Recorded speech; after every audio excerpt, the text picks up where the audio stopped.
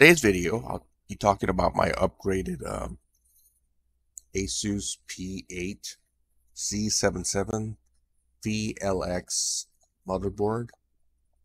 So I got this back in 2013, and I upgraded it a number of times over the years. I still have this computer, and I just recently upgraded it again with the M.2 NVMe SSD. And it's still a pretty capable computer, but it's really not going to play some of the latest games like Cyberpunk or anything like that.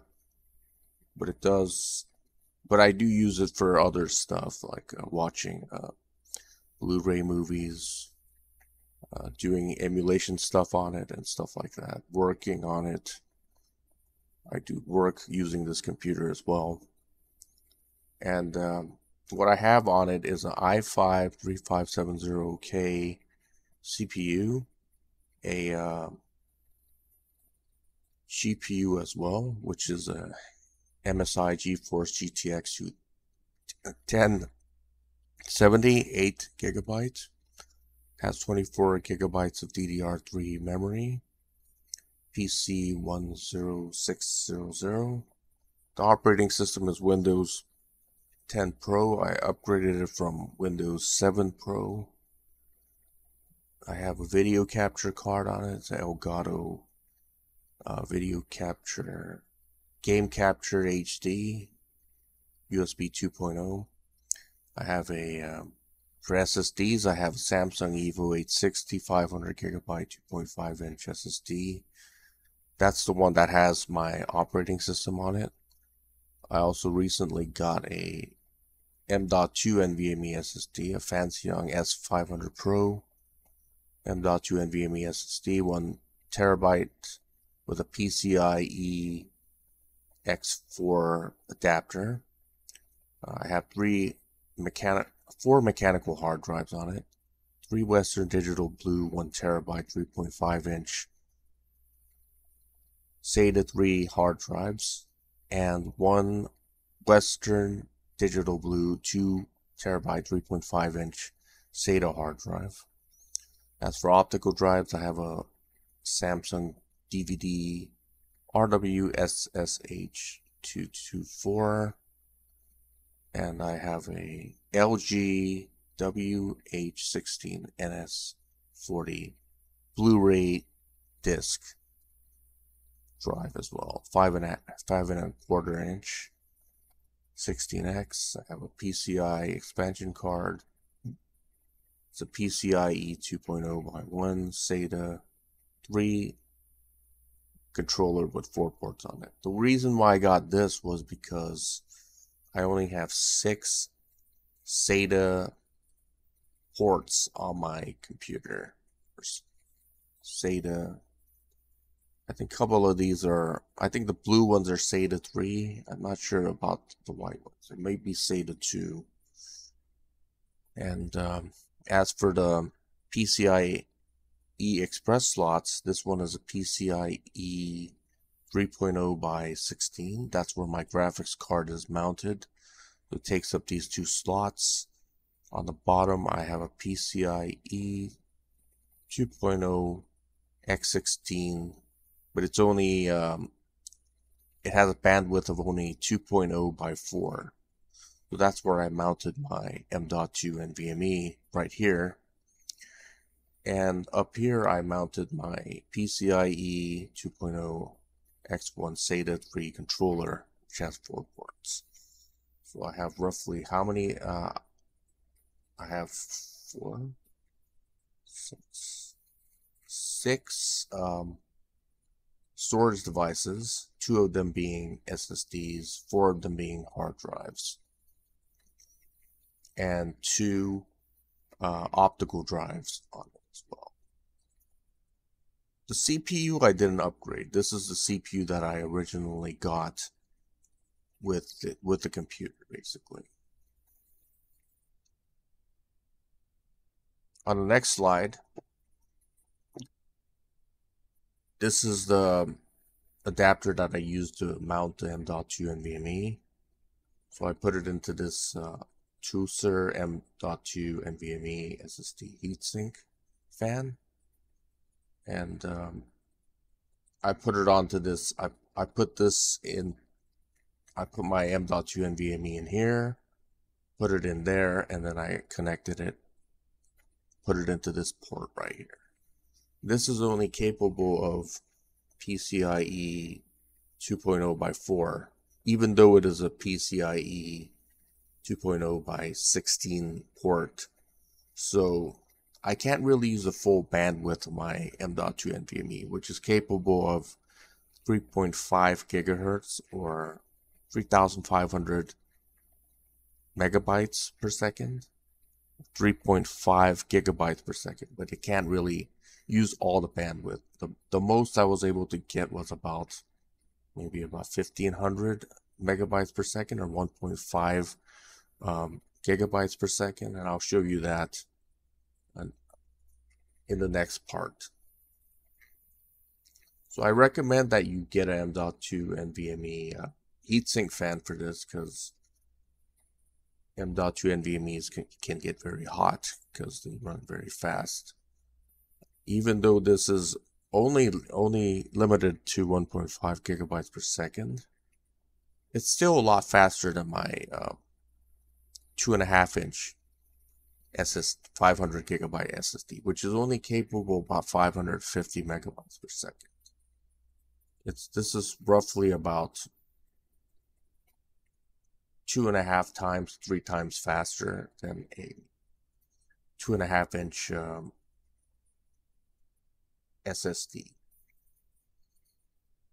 So here I have two 4 gigabyte DDR3s, so 8, and two 8s as well, two 8 gigabyte DDR3s, so that's 16 plus 8, so that's 24 gigabytes of RAM altogether.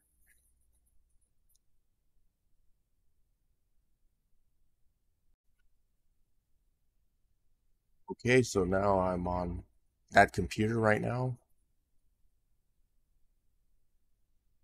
I'm going to go, whoops, it's not computer management, sorry about it.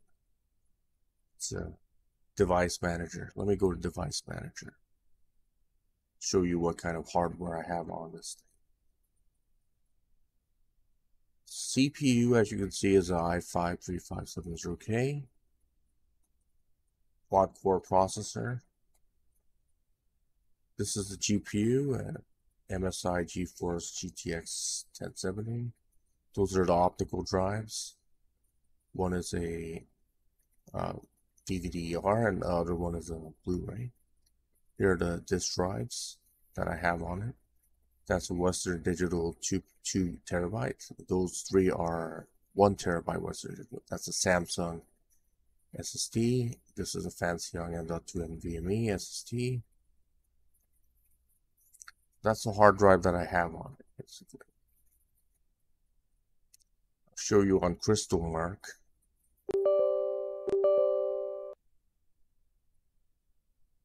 Okay, here.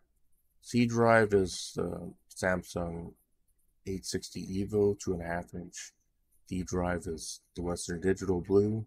E drive Western Digital Blue. That's the 2 terabyte Western Digital. That's the Fanxiang M.2 NVMe. So I'll be testing the hard drive, the SSD, the Samsung EVO first.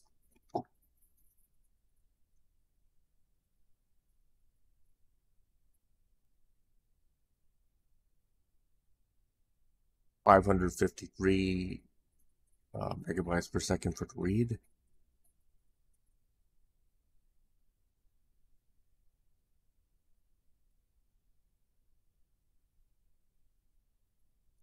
$519 for the write for the Samsung EVO. I'll be testing the Fanxiang M.2 NVMe.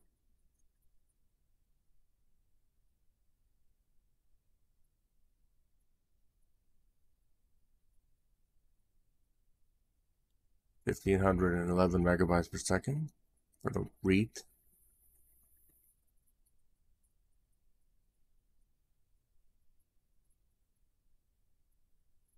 Like I said, I can't get the full bandwidth because of the limitation of the port, or the PCI-e port. So I'll be testing it again.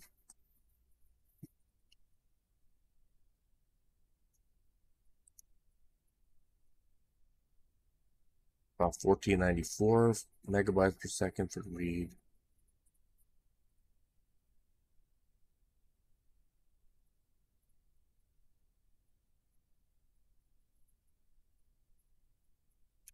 $14.55 megabytes per second for the write. M.2 NVMe.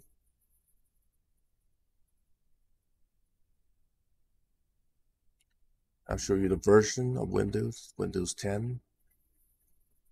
That's the build.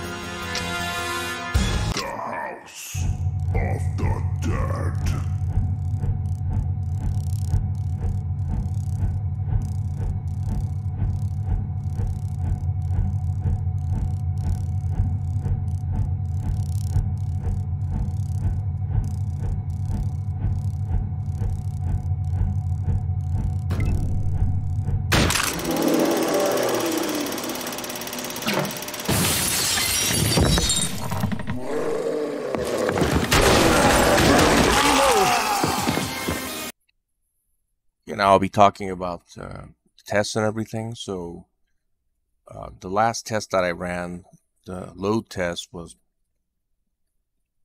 pretty good. It definitely does load programs much faster using the M.2 NVMe SSD with the PCIe 2.0 by 4 M.2 NVMe adapter. And since I have a fan on there, the M.2 NVMe doesn't run very hot. I think the hottest it got was about 32 degrees Celsius. I could definitely upgrade this computer more. I could put in a much better GPU, like maybe a Geforce RTX 4070 if I wanted to. This computer can definitely definitely accept a higher end graphics card like an RTX 4070 or a 4080 or whatever. It could I could upgrade the CPU to i7-3770K if I wanted to, and probably it would, if I did that, it would probably run all the modern games like Cyberpunk 2077 and other games as well, some of the latest games right now. No problems. But I didn't feel a need to upgrade those two components because I already have a better computer, like an i7 10700KF. I do have a better graphics card on another computer, like a GeForce RTX 3060, which I find it to be adequate enough. But if you wanted to upgrade this computer to the fullest, you could do that. And I don't know if it's worth it or not, maybe it is worth it to you, because if you don't want to get a new computer and spend $1,000 or $2,000 on it, if you just want to keep this computer going, it's possible to do that, and you could upgrade it to the point where it's still relevant. For me, the latest upgrade that I made was adding a M.2 NVMe SSD for it, because I wanted to be able to load programs faster, and this is the furthest I'm going to go with my upgrade, but you could take it as far as you want, and the more money you put into it, the better results you will get. That's what I want to share with you today. If you want to know where you can find the parts and everything for this, I'll leave it in the video descriptions below. If you have any questions, you can leave it in the comment section below, and thanks for watching.